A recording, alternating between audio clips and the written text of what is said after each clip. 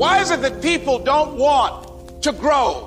Why is it that they just settle for being less than what they are capable of being? Why is it they shy away from doing their stuff and challenging themselves and taking life on and making it an exciting adventure? Why is it? Because living your dream, it's hard, ladies and gentlemen. It's hard living your dream. We are in charge of our attitudes. And when you're in charge of your attitude, you say, if it's hard, then do it hard.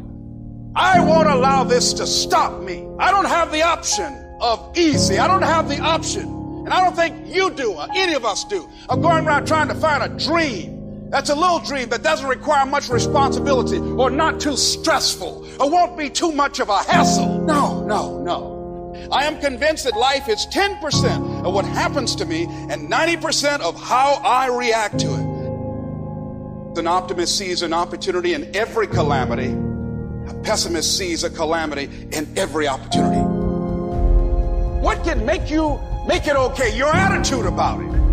That you decide that this is not going to determine who I am. Charles Swindoll said about attitude, he said, the longer I live, the more I realize the impact attitude has on life. Attitude to me is more important than facts.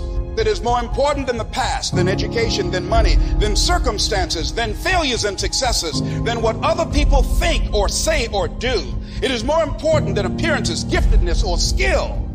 The remarkable thing is we have a choice every day regarding the attitude we will embrace for that day. We cannot change our past. We cannot change the inevitable. The only thing we can do is play the one string we have, and that is our attitude. If there's anything in life that you don't currently have right now, it's because of who you are and how you think. I know you're strong enough to do it because you're human.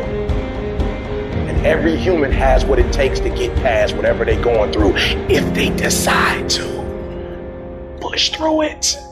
Push through it. Tragedy and trials come to everybody. Only the strong survive. Y'all running from pain. Y'all running from challenges. You telling me how difficult your life is. Do you understand it is the difficulty that's going to prepare you and take you to that next level? I'm here just like you here, and I promise you, I ain't leaving without the degree. I will not leave without that goal. I will not leave without that dream.